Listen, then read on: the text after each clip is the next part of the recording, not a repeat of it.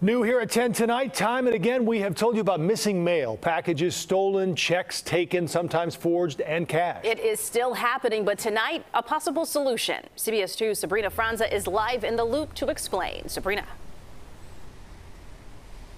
Well, many times those stolen checks, stolen letters are taken out of blue mailboxes like this one, and thieves use keys to get inside using these locks. Now the USPS says they have a plan to devalue these locks, only it's not clear when those victims, like the one you're about to hear from, will see some results.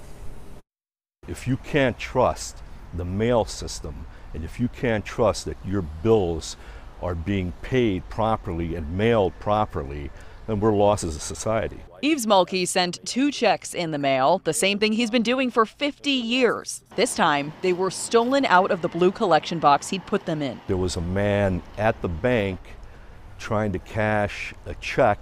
One check went to Citibank, who caught the fraud and stopped it before it was cashed.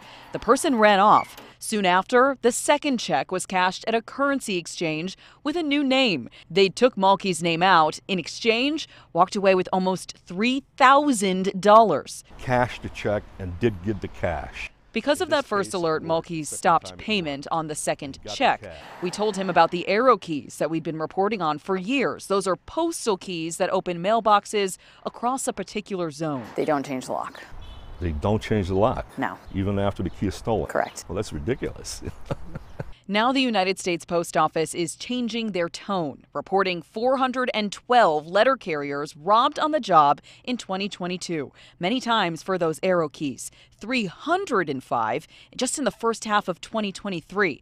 They're hoping to install 12,000 high-security blue collection boxes in the next fiscal year to high-risk areas. It's not clear what those will look like, and 49,000 electronic locks to replace those arrow locks.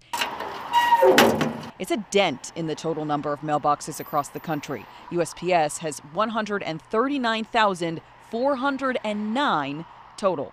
Everybody I tell a story to say, oh, this happened to a friend of mine, this happened to me. So it's a very common thing. No word yet on when all of this will be installed and where they will be installed. As for the electronic locks, the timeline on that, all we got was soon. No elaboration, and we will keep asking for that. Now, important to note, these new measures address the mailboxes like this blue one you see next to me, not the ones you would find in an apartment or other private mailboxes that use the same keys. We're live in the loop. Sabrina Franza, CBS 2 News. Does sound like changes are coming, though. Sabrina, thanks.